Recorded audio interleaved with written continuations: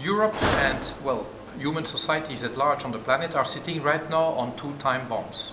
The first one is the fact that our social fabric is being steadily but surely destroyed. Inequalities are on the rise.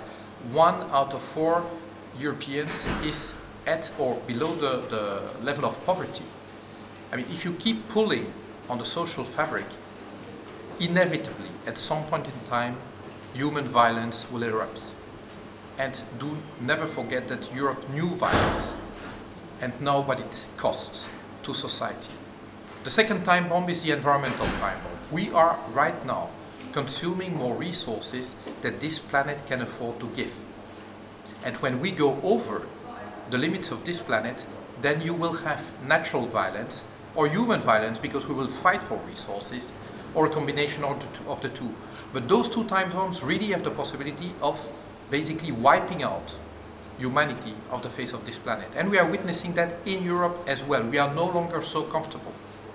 And that means that we really need a change of course in the policies that we are making. Every single initiative that we are taking should be geared towards defusing these two time bombs.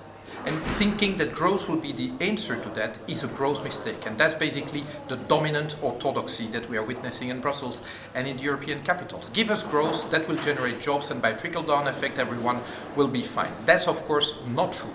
Growth increases our ecological footprint, and now we have evidence that growth does not create jobs, that growth does not reduce inequalities. So let's drive towards reducing inequalities and reducing our ecological footprint, and make sure that all European and national policies are geared towards that.